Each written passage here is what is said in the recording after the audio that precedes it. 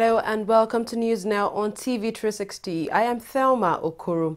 Muslim faithfuls across Nigeria are celebrating the Eid al-Kabir festival, although under financial limitation triggered by economic recession.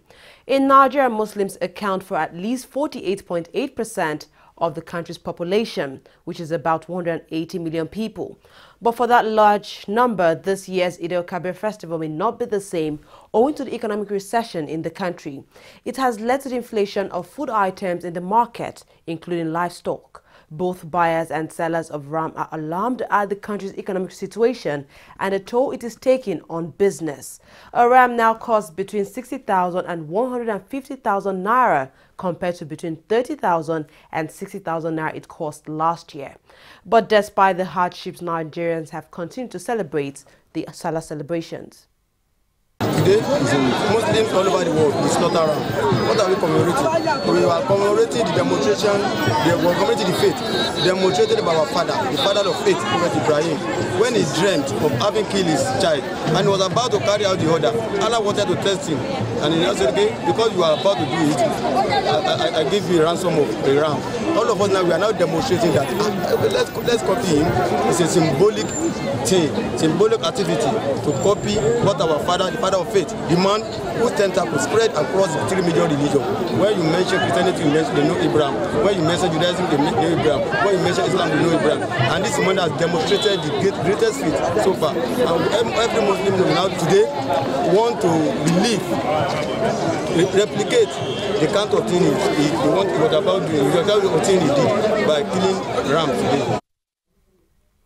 Meanwhile, Nigeria's President Muhammadu Buhari has assured that his government will do all it can to steer the country away from recession.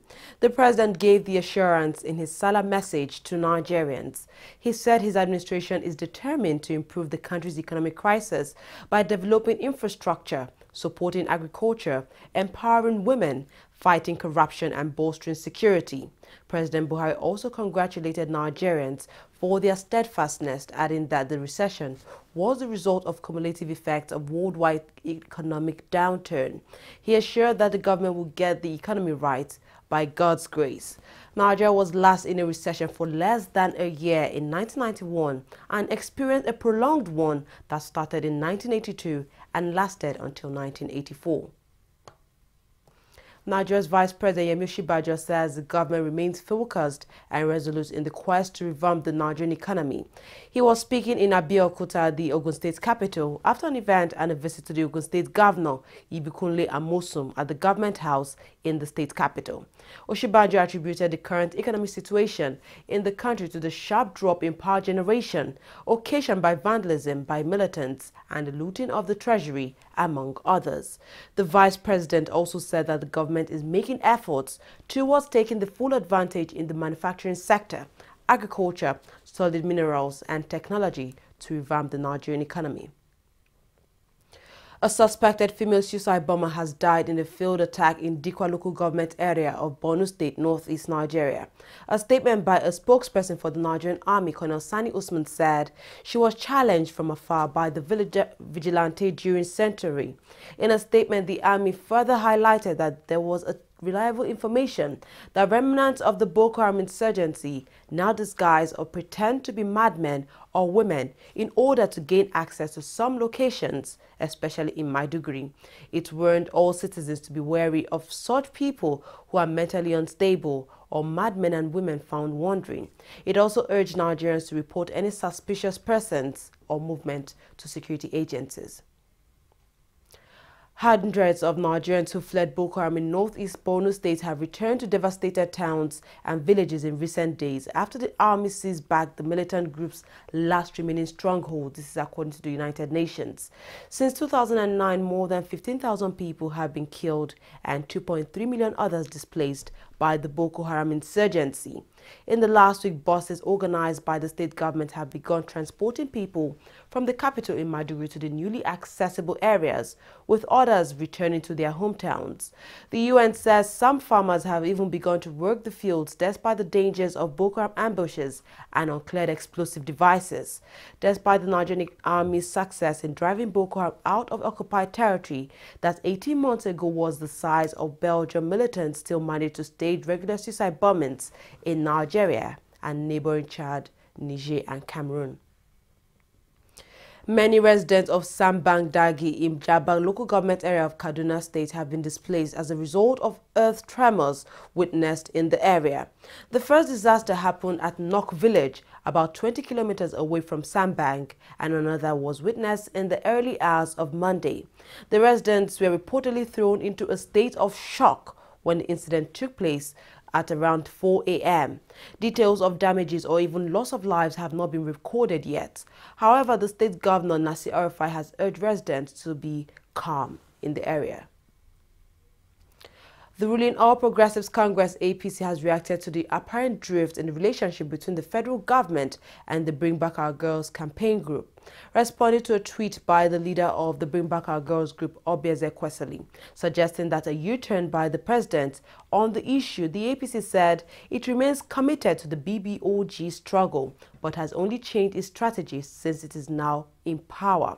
The group, who were stabbed by the police several times last month, say they will continue to march to the presidential villa every 72 hours until their demands are met by President Muhammad Buhari. One of such demands is the rescue of the Chibok girls who were kidnapped by Boko Haram in April 2014. Amid backlash, the Nigerian police has lifted its ban on the activities of the campaign group. The opposition People's Democratic Party says President Muhammad Buhari must stop grumbling unnecessarily and concentrate on how to redeem the Nigerian economy.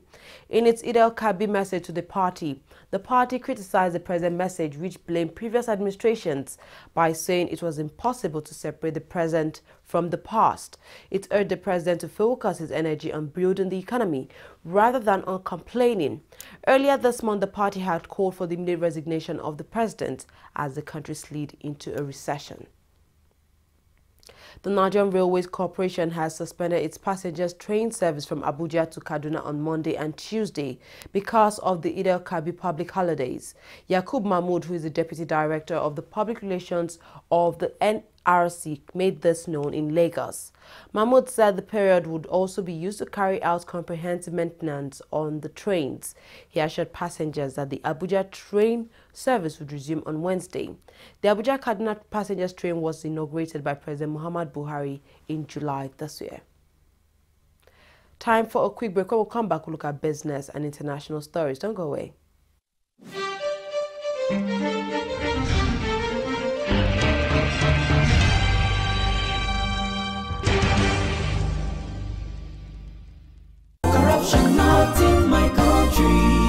Mr. Job! Mr. Job! What is it now? What is it now? Please turn down the volume of your music. It's too loud. And how is that your business? It is disturbing me. I can't sleep.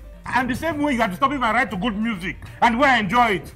What's wrong with you? Is there another person complaining? Maybe we thought that you have lost your mind. Are you having a party? I'm just respecting you, sir. You remember I've paid my husband too. You will not understand why we are complaining because you do not care about other people except yourself. Look, the transformation we need in this country begins in this compound. Yes, now. From you and I. This your selfishness is an offshoot of corruption. And corruption not in my country. Oh, you know, go to your bank. Go. Corruption not in my country.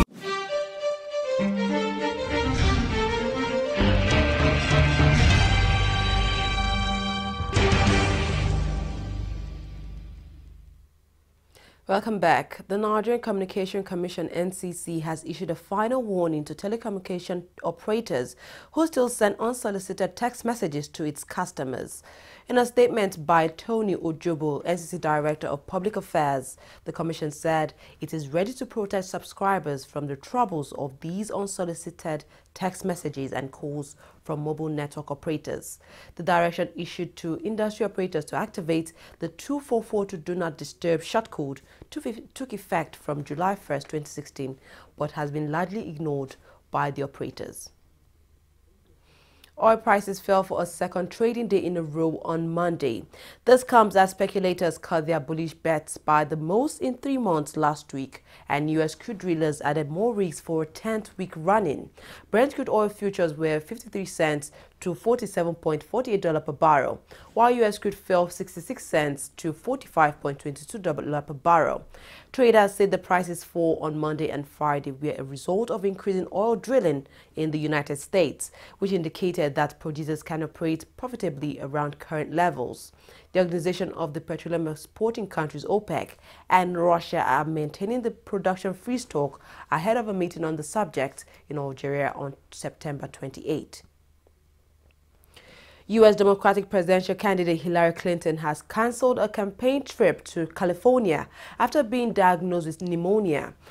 Clinton was taken ill on Sunday at a 9/11 memorial ceremony and was seen stumbling as she left the event early. The candidate's team initially said she was overheated, later revealing that she had been diagnosed on Friday with pneumonia. Her doctor said she was now rehydrated and recovering nicely. Several people were killed when an earthquake measuring 5.7 hit northwest Tanzania. This is according to the president's office. President John Magufuli's office said in a statement that several people had died but gave no toll. However, media outlets in the country have reported that the quake has killed at least 13 people and injured at least 200. Pictures posted on Twitter showed buildings with collapsed walls and large cracks. Team Nigeria's contingent at the Rio 2016 Paralympic Games have continued their impressive form at the Games. The country now has a total of 7 medals, which includes 4 gold medals, 2 silver medals and 1 bronze medal. The current returns of 7 medals are miles ahead of the 1 bronze achieved by Team Nigeria at the Rio Olympic Games in August this year. Team Nigeria's bronze medal at the Rio Olympic Games was won by the men's football team. In the Paralympic Games, however, the country has 3 gold medals from powerlifting and 1 from athletics. The Games will run till September 18, 2016. Third seed Stan Wawrinka has beaten defending champion Novak Djokovic to win the US Open for the 3rd Grand Slam title of his career. The 31-year-old Swiss, who defeated Djokovic at the way to winning the 2014 Australian Open and the 2015 French Open, denied the world number 1 a 3rd Grand Slam title this year, following his wins in Australia and France. Djokovic, who became the 3rd man to hold all 4 Grand Slam single titles at once after his triumph at the Roland Garros in June, came into the final with a 19-4 career head-to-head record against the Swiss. However, Wawrinka, who has now won 11 finals on the bounce, regrouped, having lost the first set in a one-sided tiebreaker to hit 46 winners on his way to a 3rd Grand Slam title. European football governing body UEFA will on Wednesday elect a new president to replace Frenchman Michel Platini, who resigned in May this year after failing to overturn a FIFA ban. Platini is currently serving a 6-year ban from all football activities following an investigation by FIFA's independent ethics body into a payment of 2 million Swiss francs made by Sepp Blatter to him. The governing body was scheduled to have a presidential election in 2019, but had to move the election to 2017 after Platini failed in his appeal at the Court of Arbitration for Sports. The election will be held in Athens, Greece. The candidates for the election are Dutch Football Association President Van Praag and Slovenia's Alexander Kaferin. Well, that's all we have on news now. Thank you very much for watching. I am Thelma Okuru.